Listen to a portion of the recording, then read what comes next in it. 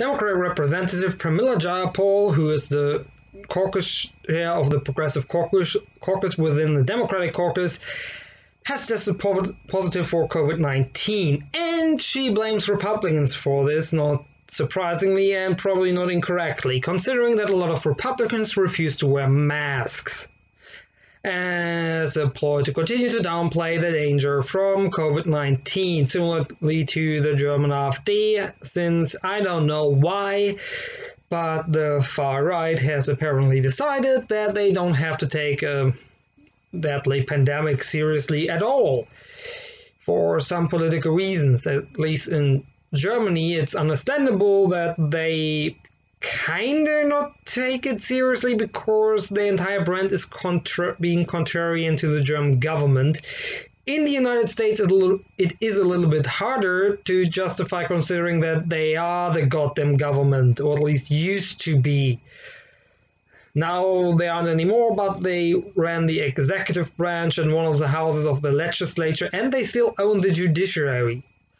To play the contrarian there is a little bit silly, but they still decided to do it, probably because the Republican Party a very long time ago decided to screw science and not take anything seriously anymore, what any scientist tells them. Like, well, that this is not just the flu, it's highly infectious, and there are certain strains of the virus that are even more infectious, and some that are also more deadly.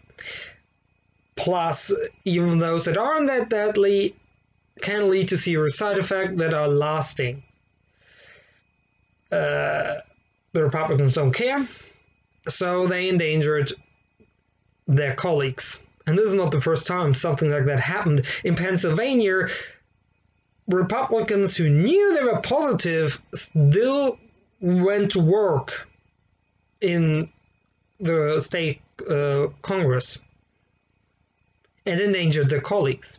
And also on the federal level, you had somebody like Rand Paul, who's a goddamn physician, who had symptoms, who had been tested, and while still waiting for the test, didn't isolate and instead used the congressional gym and swimming pool, endangering his colleagues, including his Republican colleagues. These people don't care about human lives. Not their own, not others, not at all. There are now 4,000 Americans dying each day. More than one 9/11 a day is dead. And there's just nothing to say anymore. This party is dangerous, and all the calls to get as many of them out of office for inciting the violence in the Capitol, for supporting Trump, are justified and a good thing. This entire party has to go. And everybody who continues to downplay the dangers of the Republican Party, like the liberals, but also reactionary edgelord leftists, need to shut up and finally come to their senses that these people don't give a shit if you live or die, so when are you going to stop defending them?